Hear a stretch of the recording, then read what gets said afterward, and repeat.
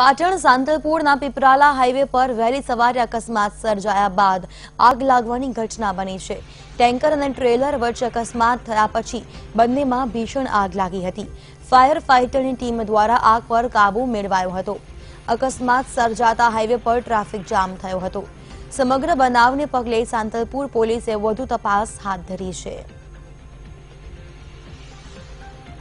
आज मामले हर्षद पंचोली जोड़ाई चुक्या छे। हर्षद, जे रीते आ समग्र बनाव बन्यो छे, शुं कहेशो आप? ચોક્કસ ભૂમિ આપણે જણાવ્યું કે જે અત્યારે સાંતલપુર તાલુકાના જે પીપરાલી હાઈવે માર્ગ છે ત્યાં ટેન્કર તેમજ ટેલર વચ્ચે અકસ્માત સર્જાયો હતો અને જે અકસ્માત સર્જાતા બંને વાહનોમાં આગ લાગી હતી।